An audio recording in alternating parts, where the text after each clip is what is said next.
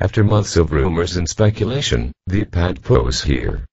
Apple has unveiled its latest addition to the iPad tablet lineup during a special press event in San Francisco this morning. Like the rumors suggested, the iPad Pro is a larger version of the traditional iPad. Apple CEO Tim Cook says it's the biggest news in iPad since the iPad. The new iPad Pro uses a 12.9-inch display, and makes use of the new split-screen app features of iOS 9. The width of the iPad Pro is the same as the height of the iPad Air 2. It can do things that a smartphone doesn't do because it doesn't have to sit in your pocket, says Apple's Phil Schiller. Apple is using the same technology from its iMac with Retina 5K display to bring the iPad Pro pixels to life. For the first time in an Apple display, it has a variable refresh rate, explains Schiller.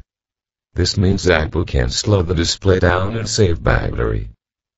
Inside it's using Apple's new A9X processor, which Apple claims is 1.8 times faster than the previous chip it replaces. Our chip team is just on fire, says Schiller. Graphics on the iPad Pro have doubled in terms of performance, so it's clearly going to be a fast device for games and productivity apps. It is faster than 80% of the portable PCs that shipped in the last 12 months, claims Schiller.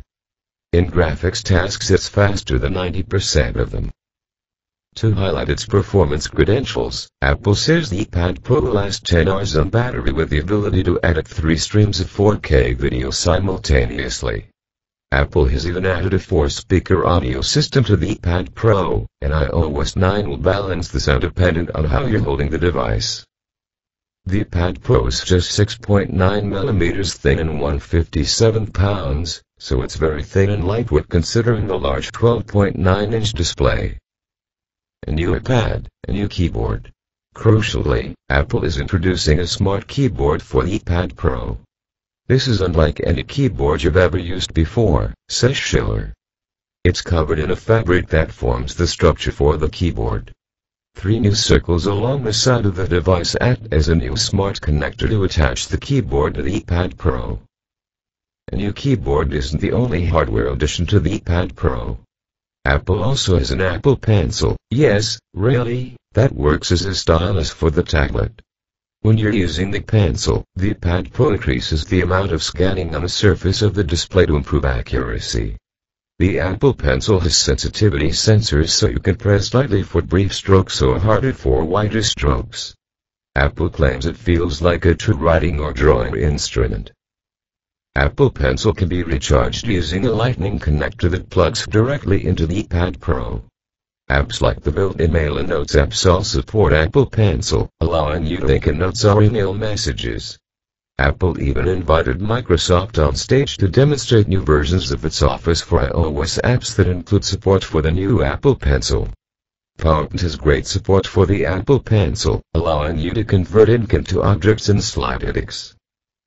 Microsoft wasn't the only surprise addition to Apple's iPad Pro announcement. Adobe joined the stage to demonstrate several apps running on the iPad Pro.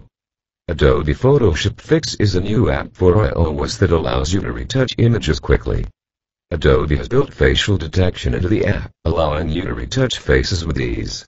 Adobe Sketch has also been tuned to work with the Apple Pencil, with support for the pressure sensitivity and multitasking between other iOS 9 apps. Aside from apps and power, the new iPad Pro also includes Touch ID and support for LTE. Apple has placed an 8-megapixel side camera on the rear, too. Apple is planning to release the iPad Pro in November in silver, gold, and space gray finishes.